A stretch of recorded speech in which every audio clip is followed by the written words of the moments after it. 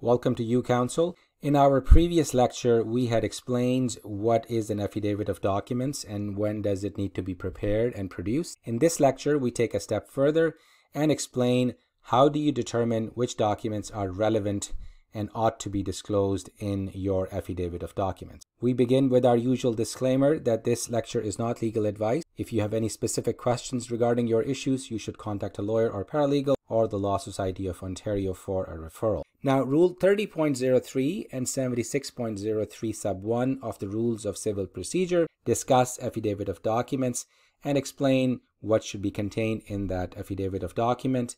We have explained that in our previous lecture. If you haven't watched it, please do so before reviewing this lecture. Broadly speaking, the rules require that parties should disclose all documents in parties' knowledge, information, and belief. These documents should be relevant to any matters in issue in the action, and they are either or have either in the party's possession, control, or power, or have been in the past in party's possession, control, or power. All of those documents ought to be disclosed in the affidavit of documents. And once again, please review our other lecture. In today's lecture, we'll talk about how do you determine which document is relevant and which document is not relevant.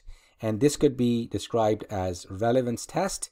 There are a number of definitions that have been set out in various court cases. We have picked a few just to give you a flavor of how the courts have explained relevance in different contexts.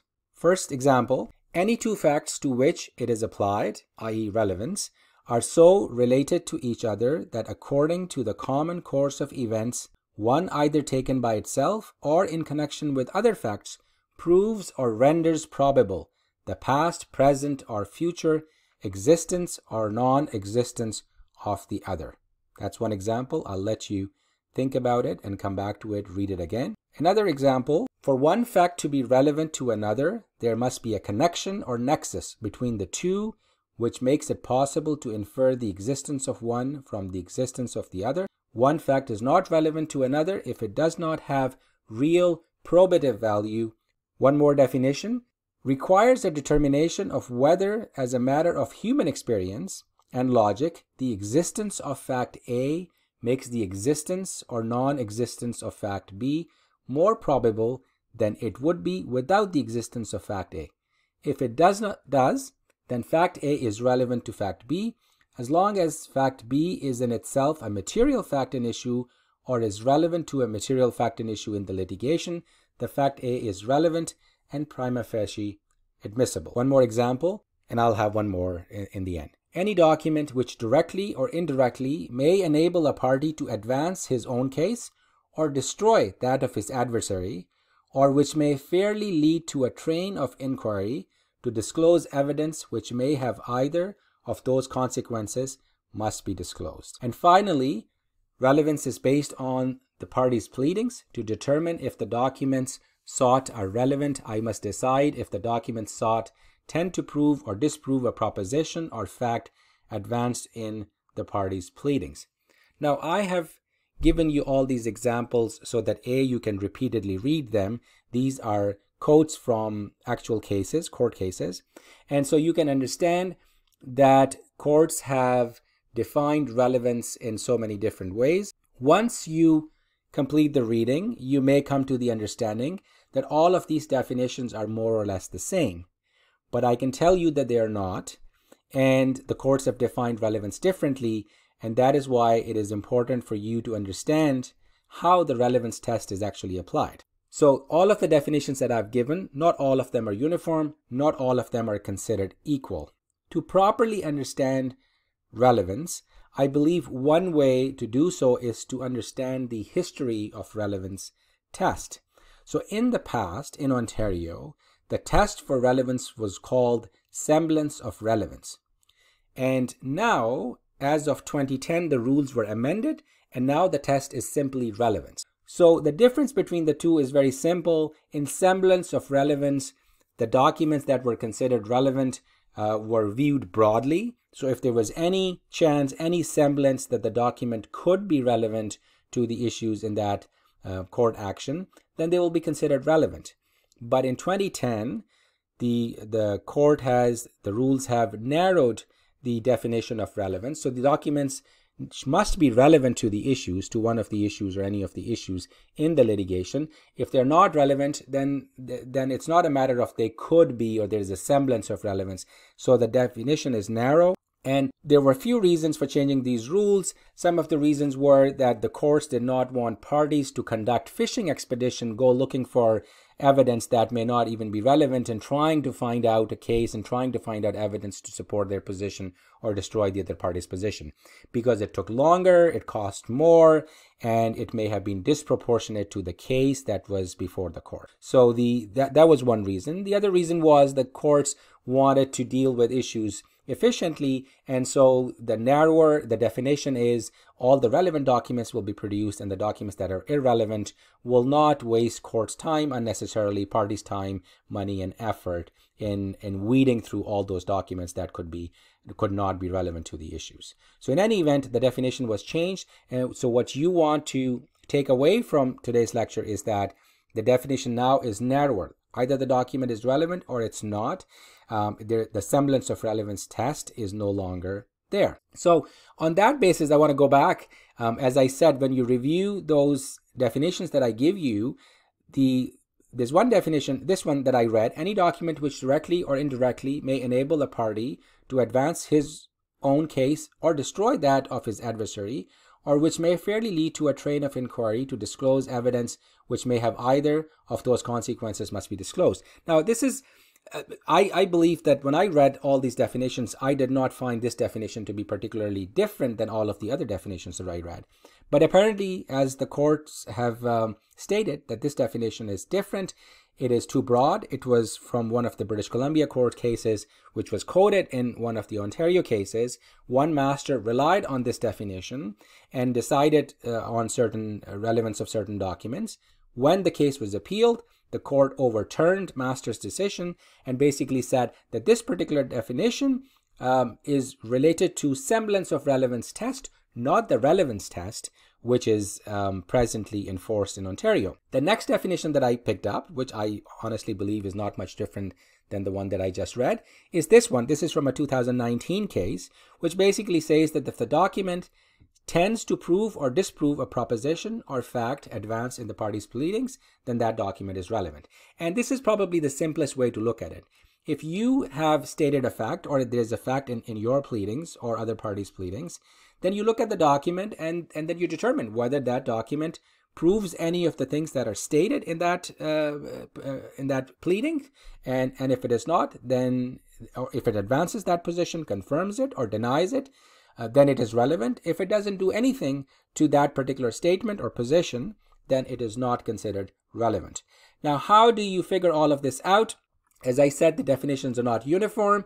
We talked about the history. So then determining relevance is really a practical matter. If you have done this for a few years, like lawyers do, then it is relatively easier for you to determine which document is relevant and which is not. But there are a number of fights about these issues that happen in courts all the time, and that is simply because two parties, using their common sense, using their experience, may not agree on what document is relevant and what is not. So it's really a practical matter. The court uses experience and judgment to determine which document is indeed relevant.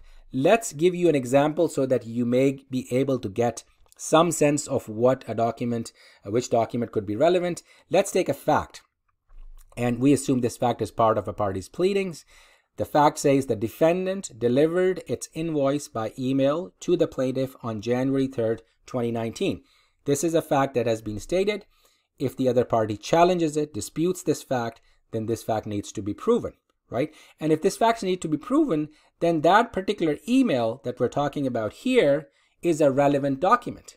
It ought to be disclosed because this email is the one which attaches an invoice, and it was sent on January 3rd by the defendant to the plaintiff. So the email, in a very simple, commonsensical way, is a relevant document that ought to be produced. Now, let's say the defendant had sent another email to the plaintiff on the same day on a different matter, not enclosing an invoice, but on something else.